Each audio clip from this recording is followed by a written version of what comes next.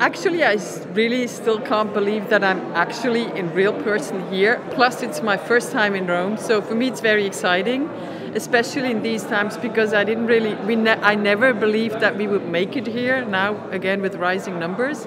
So basically, I'm grateful that this event takes place.